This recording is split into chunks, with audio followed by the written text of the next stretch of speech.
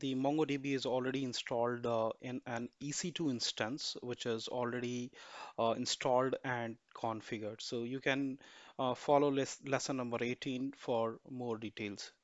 So why this lesson is required is it is required to evaluate the performance of a query when it is running in a collection. For this particular demo, a collection with 25 documents will be created, and we will see if an index is created, how is the plan looks like using the Mongo shell or the Compass.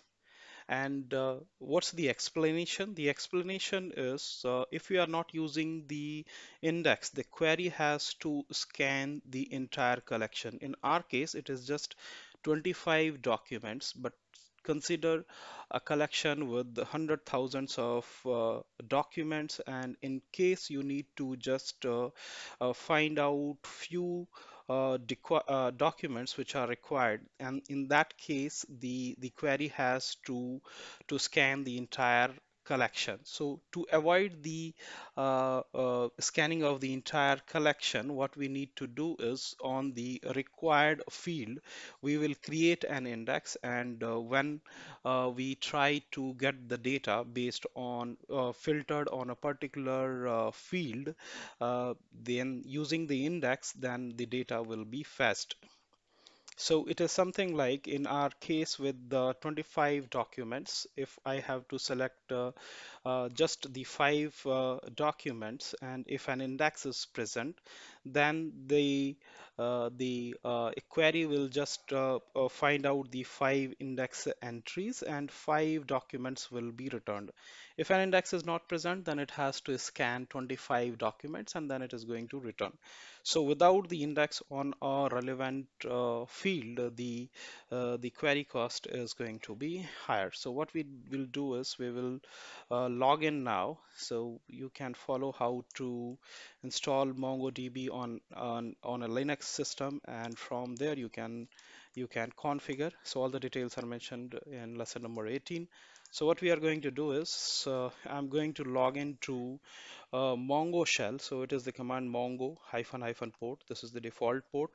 Authentication method is using the database, the default admin database, and the username is admin, and the password way. So it is, I'll just enter the password. I hope this is correct. Yes. If I just show DBS, it should return the databases. Okay, this is returned. Now what I will do is uh, first let me clean up the already available uh, document which is there. I don't want to use it again. So we will drop it. It is dropped. Yes. And just to follow this, what we are going to do is we'll go ahead and create the collection with the 25 documents. So I'll just copy and paste the entire content.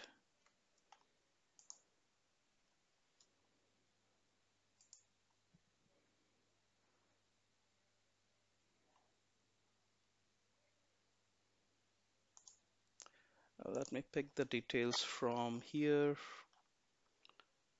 or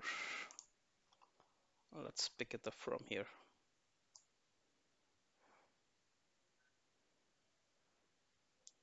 You need a subscription just to use this.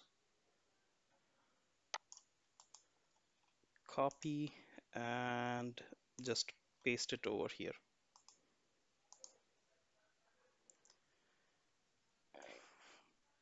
Now it has created the 25 documents in the collection whose name is inventory. The next step what we will do is just to cross verify that everything is available. Since this is a small collection with just 25 documents, I should be able to display all the data at one go. So 20 document it is going to display on the prompt, and now you can see there are 25 documents which are being displayed. The next thing which we are going to do is using the shell, I just wanted to find out the inventory collection where the quantity is the field name. So you can see we have item, we have type, and we have quantity. So we are putting the filter on quantity field. What we are saying is uh, go to the inventory collection, and on the quantity field, the last field is quantity where the value is 1 to 25. Greater than 1 and less than 5, we wanted to find out the details. So we have 5 entries over here, and we will see the explain plan. So if we see the explain plan, it will look something like this. Excuse me. So I have executed the explain plan. So how you have to do is db.inventory.find. So till here it is the statement, and then we will see dot explain and then execution stats. So what it is going to do over here is the first thing which you have to look at is winning plan stage is call scan, and then you will see n return. It is number of the documents returned is 5, and total documents examined is 25. That means it has to full scan the entire collection, which is having the 25 documents only. And execution stage, it is the collection scan. That means it is going to scan the entire collection. That means it is going to be very expensive as it is not having any index. So what it has done is docs examined is 25, and what it has find out is just 5 relevant documents. The same information we can find out through the compass also. So I'm here in the compass. So what I will do is this is our case quantity less than one. So sorry, greater than one and less than five. And if we just say again, let me take it out and put it again.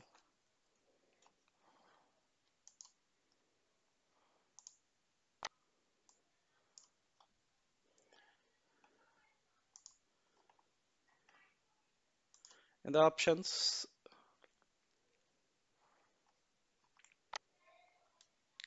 if I say explain, it is going to show you in the over here in the visual tree, or you can go through the raw JSON. So whatever you want, you can find it. So it is the same thing which is available in the GUI format. So stage is collection scan.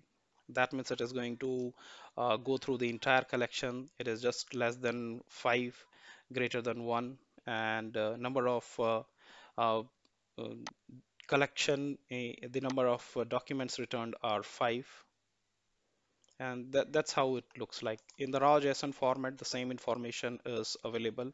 It is called a scan that you have to see, which says that it has to go through the entire collection. The next part of it, what we will do is now we will create an index, and using the index, we will see how the data is retrieved. So let's create the index. So what we are saying is db.inventory.createIndex. Where we are creating the index on the quantity field. It is created. And the next thing which we will do is the same statement we will fire, the explain statement, when the index is being created. And now we will observe the difference. There's the statement, and then we are saying dot explain execution stats. That's we are trying to find out. And the first thing which we will find out is stage. Earlier it was call scan, now it is index scan. This is the important part which will find it out, like whether it is going for the full index scan or the complete scan of the collection. And the in the execution stats you will find out total keys examined. It is just 5 keys examined, and total documents examined 5. That means it has gone through the index, and it has just find five relevant information in 5 relevant documents. That is what is required, and it has returned 5 output as well. That means 5 documents has been retrieved. That is what it is required. Stage is IX scan. So this is something which is required to find out the complete detail. So that proves like when you are using an index, it is not going to be expensive. The cost is going to be relatively lesser depending upon the amount of the data which is available. Now what we will do is the same information we can find it out now using the compass as well. Let's reset, and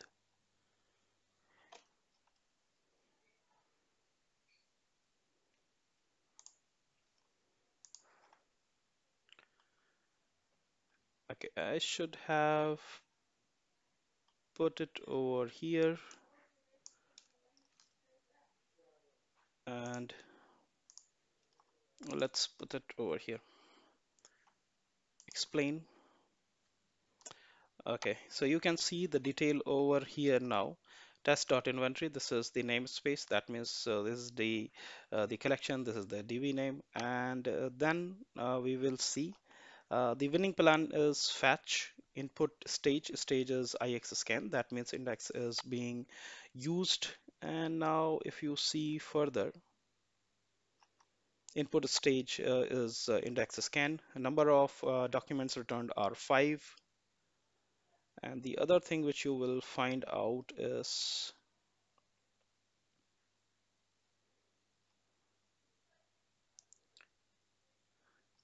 total keys examined, that is 5, and total documents examined 5 and returned 5. That means whatever we are looking out of 25 documents, 5 was required and 5 has been looked at and they have been returned. It is just 25 documents which we are looking. Just understand, if you have hundreds of thousands of rows, in that case it is going to be very beneficial.